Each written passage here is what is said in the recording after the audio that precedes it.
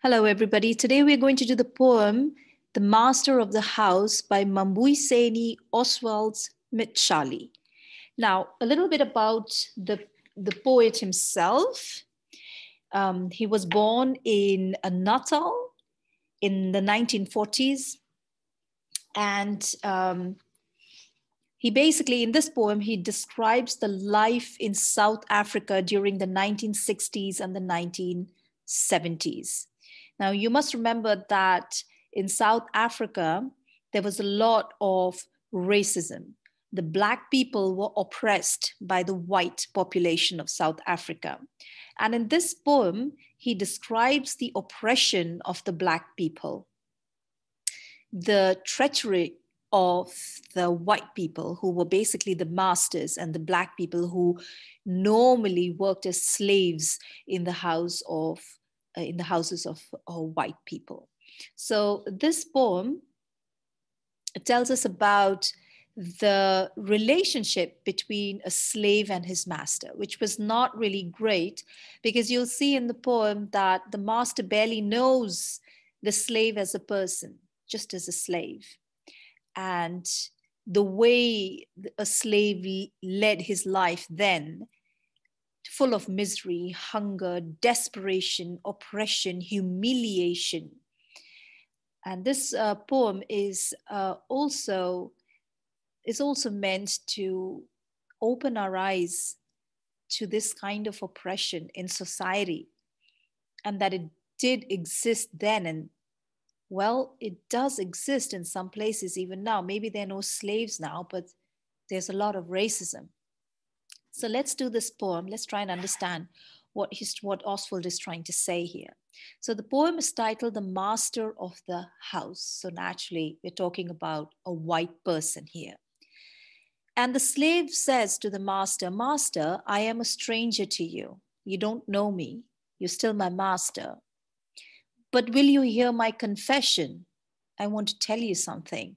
Normally, these type of confessions a slave couldn't make at that point of time, because it could mean the end of his life. In this poem, you see a slave who runs away from his master's house. And in those days, a runaway slave was hunted down by dogs, beaten up, sometimes even killed. So he wants to confess this to his master. And he says, "I am a faceless man who lives in the backyard of your house." I'm a faceless man. Not that he didn't have a face, but because he was not recognized as a person by his master. His master wouldn't know who he was, even if he saw his face. So in that sense, he's faceless, without any recognition.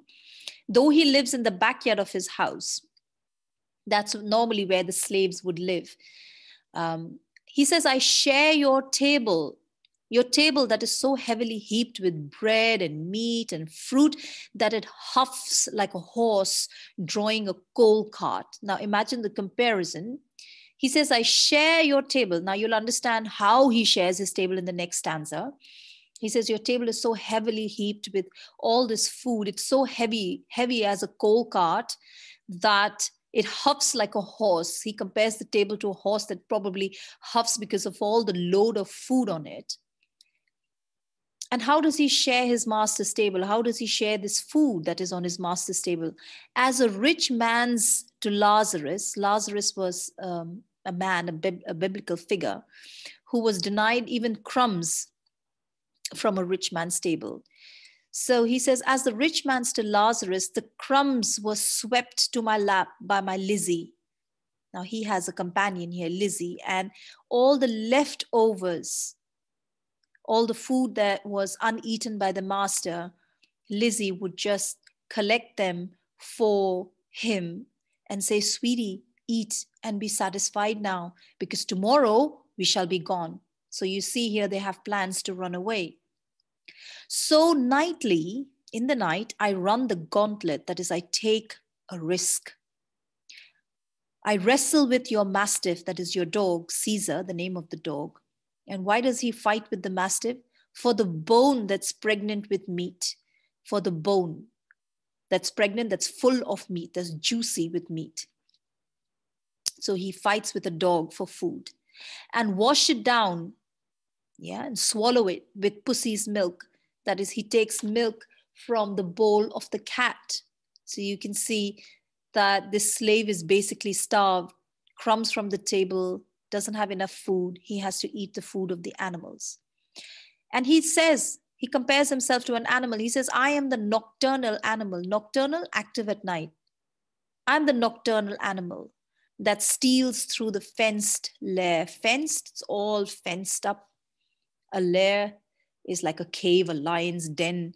It's all fenced. He says he has to steal through the fenced lair to meet my mate, to meet my companion, Lizzie, and flee at the break of dawn.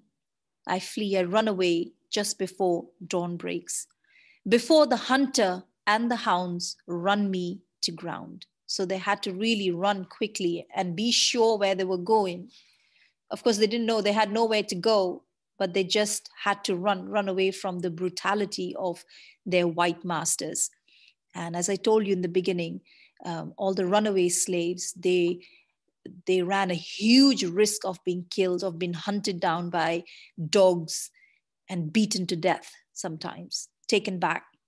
People would even, their white masters would even break their ankles so that they wouldn't try to run away the next time. So this was the poem. You have to understand what the theme of the poem is: the oppression of the Black people in South Africa.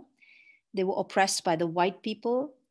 There's basically no rhyme sequence. There's no rhyming. There's no rhyme sequence in the poem. So it's kind of an open verse poem. And the theme of the poem is, of course, what I just said, the oppression of the Black people by the white people. That's all for this poem.